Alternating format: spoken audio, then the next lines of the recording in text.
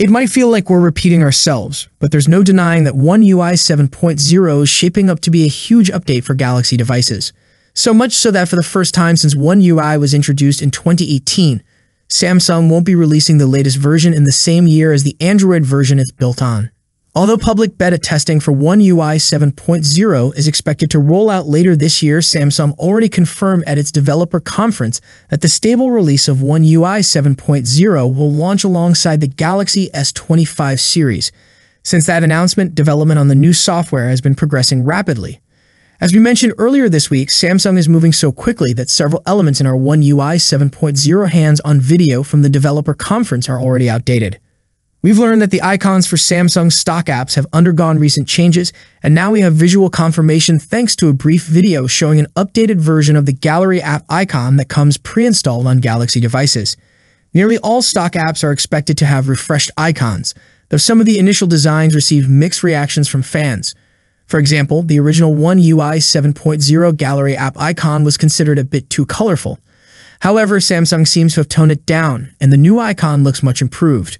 Whether this is the final version remains to be seen, but if it is, we believe most users will either love it or, at the very least, not find it objectionable.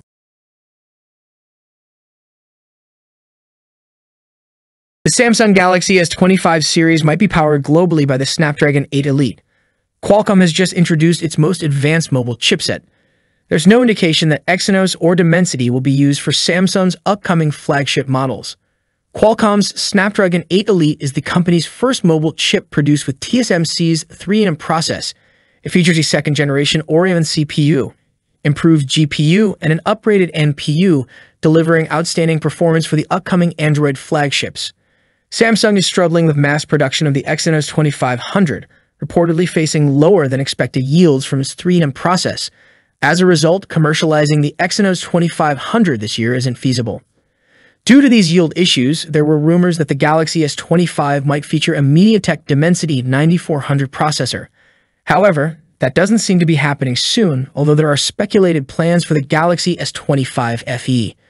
Tipster Ice Universe recently revealed that the Galaxy S25 series will be powered by the Snapdragon 8 Elite, also dismissing the chances of the Exynos 2500 or Dimensity 9400 being used in Samsung's next flagship lineup. This marks a significant shift in the chipset strategy for the Galaxy S25.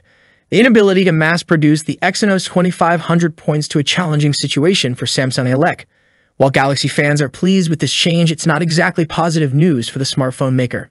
As expected, the US received Snapdragon models, while most other regions got the Exynos 2400-powered Galaxy S24 and S24 Plus. The Galaxy S24 Ultra, however, features the Snapdragon 8 Gen 3 across all markets. Similarly, rumors indicated that the S25 Ultra would ship with the Snapdragon 8 Elite in all regions. Recent reports suggest that this processor will indeed be used for all variants globally. That's it for today. What's your thoughts on this? Let me know in the comments section. As always, see you in the next video. Peace out.